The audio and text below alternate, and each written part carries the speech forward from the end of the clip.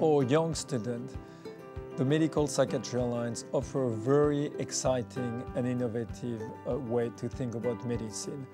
The mind and the body that have been separated now for 3 centuries are coming back together. I deal with medical students all the time who come in and are so excited to be in medicine, but they want to do surgeries and they want to treat heart attacks and they just want to do the quick fixes. I think what ends up happening though, when they come to family medicine, they see that medicine doesn't have a start date and an end date. There's a continuum.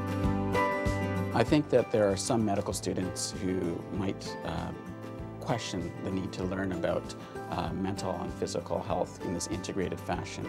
And I would say to them, perhaps we could have the best physical care provided for many of these patients, yet these mental health conditions and concerns can be a significant barrier to the success of whether it be medical or surgical care. So if you're a young doctor and you've just graduated or you're here as a trainee and you're going to go into practice, most of your medical education will have focused on medical issues and medical needs. Even as a medical student, your exposure to children's mental health issues will be minimal. And yet you will go into practice and you will be expected to deal with those issues. You will be the go-to person. You know, even TV commercials tell families to go to their family doctor if you have this concern. So you will be the expert, the go-to person. And although you may not think that that's what you want to do or where you want to work, you're going to have to be skilled in that area. You may end up in a small community where you are the only resource. And although you may not have had the training, you do need to be aware of those issues. You do need at least to be aware of where those resources are if you're not the one who can provide those services directly.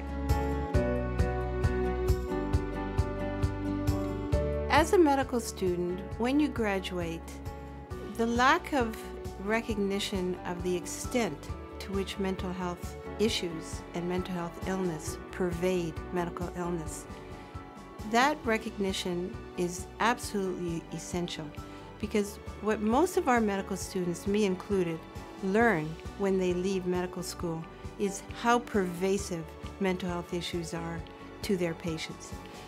That's true for cardiac patients, that's true for patients who suffer with diabetes, that's true for patients who suffer with eating disorders.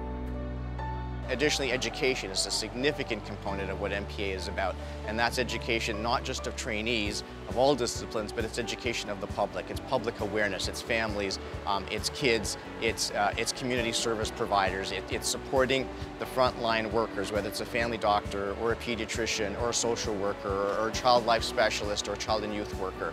This is really one of the few times that attention is paid to the education of a variety of caregivers.